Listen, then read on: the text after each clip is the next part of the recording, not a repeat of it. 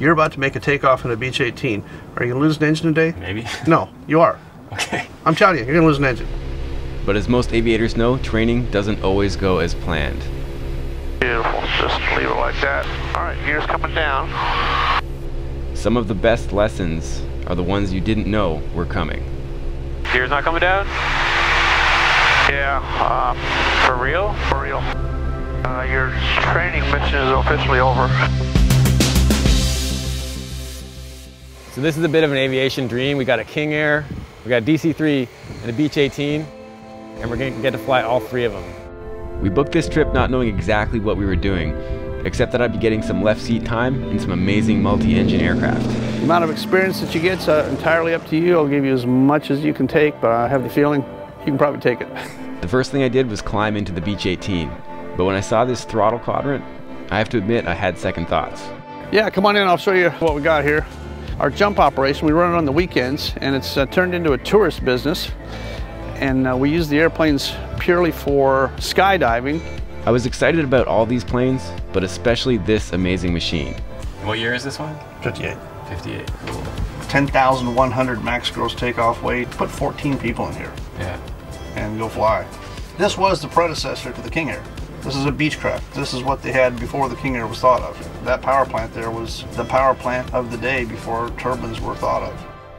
And of course, Dan has a King Air that he uses for high altitude jumpers.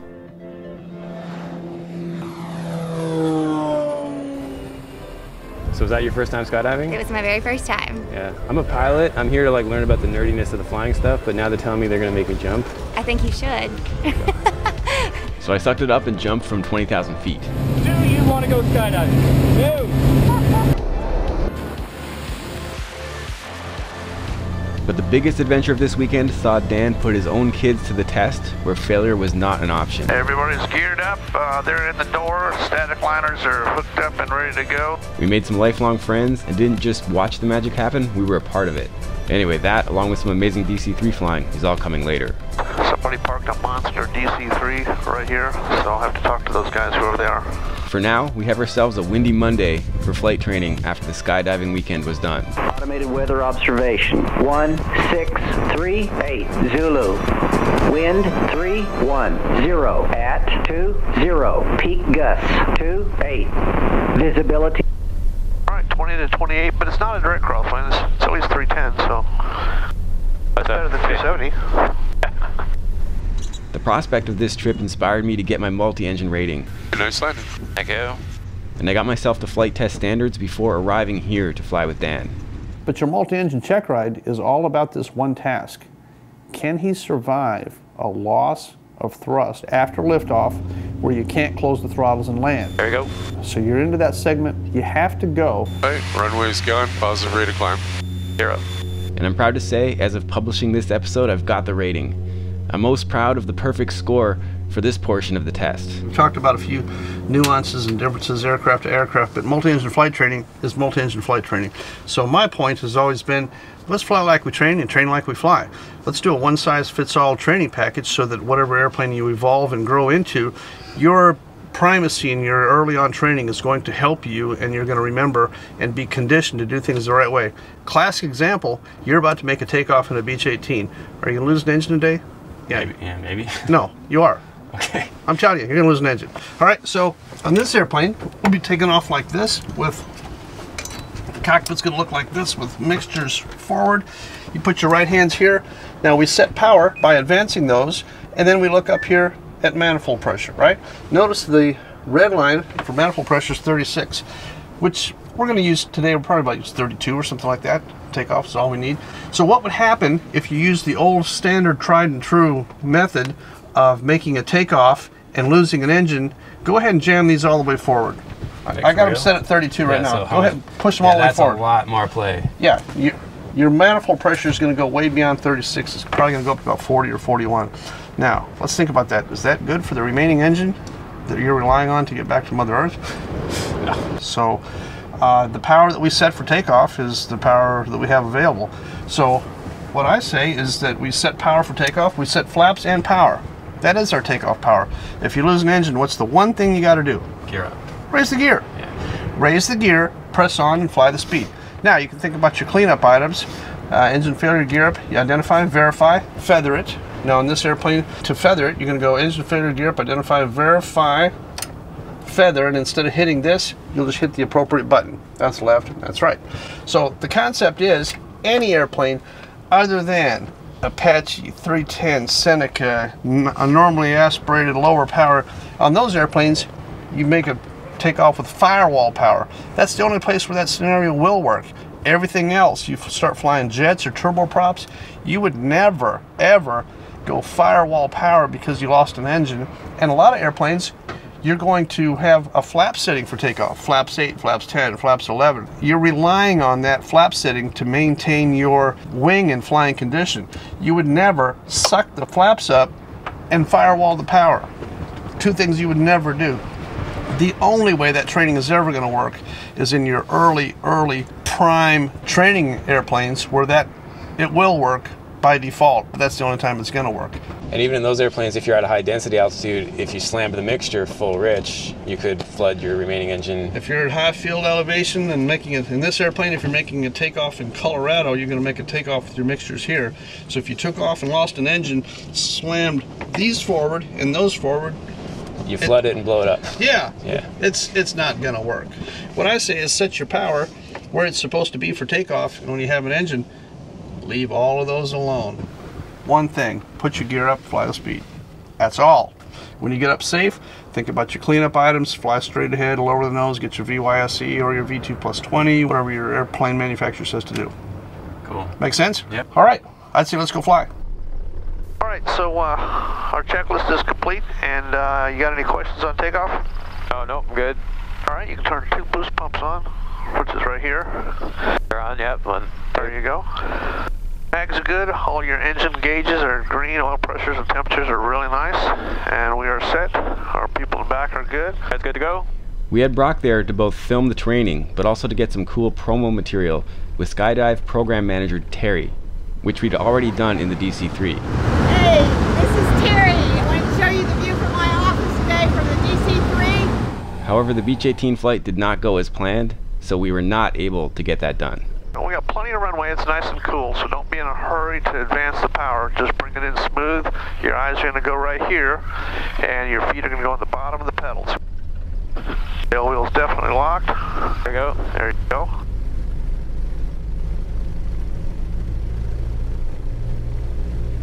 All right, I'll start pushing a little bit. Okay, there you go. 30. Yep.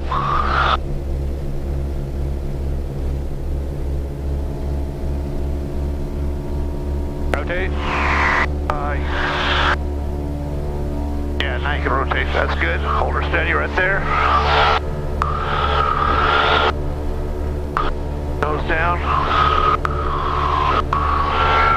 Right, I got your power.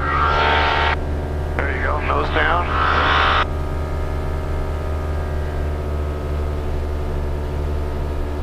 All right, very good. Keep her climbing. Alright, all your gauges are good. Turn to the left, keep her climbing, and you can go right on up. Climb on about 130 indicated. Okay, because I'm at 150. Yep, come on up. Alright, now check your engine, make sure everything's good. Everything look clean and dry out there? Yep. Alright, good.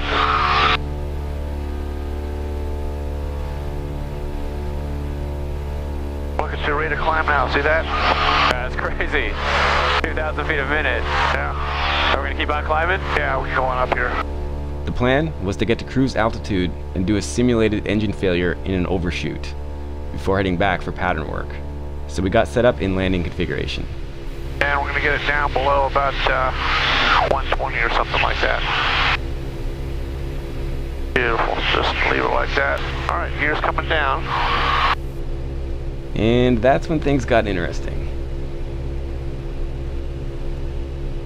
Gear's not coming down? Yeah, For real? for real. So up at altitude, we had the gear fail to go down. That cut our training mission short. What do you think it was? Still yet to be determined. It's going to take some troubleshooting, but on these old airplanes there's a couple things that are always gremlins, and one is the actual switching in the gear switch itself that could be faulty, and the other is the fact that electricity is flowing through this gear control circuit breaker. These circuit breakers were built in 1955 and they're still original to the airplane. Just talk through what you're doing. You pulled the circuit breaker. Pull the circuit breaker. Gear handle's in the down position.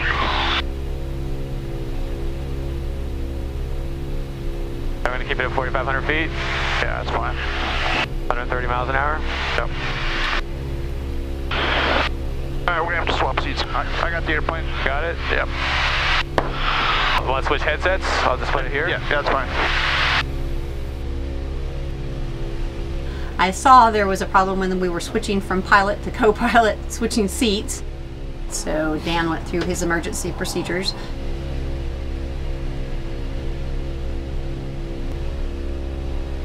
Alright, you got me? I got you. So Dan now had to execute the emergency gear deployment procedure using this weird foot pedal thing on the floor. It's called a clutch mechanism. You got to really hit it kind of hard, and then the gear will free fall into position.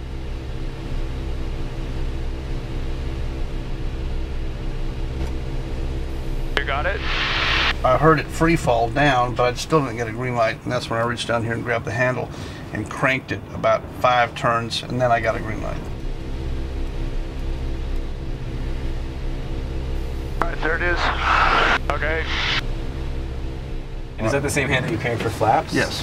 How do you switch it from gear to flaps, like to what it's doing? Well, you take the electric motor out of the equation with that circuit breaker right there. It's a 2-position handle. It's in for flaps and out for gear. Ah, so that's what I didn't understand. Yeah, Okay. so it's on a channel here.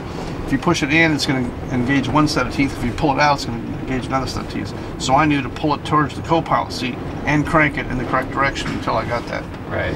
It's a secret recipe mix. If you didn't know all this stuff, there's no way you would ever get the gear down. I mean, you have to know the airplane very well to get it to happen, and have practiced it a couple times. All right, so gonna recheck your seatbelt. Yep, seatbelt's buckled. All right. Your training mission is officially over. Yeah, that's all right. I'm gonna land the airplane, and I'm gonna do a precautionary gear test. But we still weren't 100% sure our gear was down. It came in handy that we had a fully suited up skydiver on board.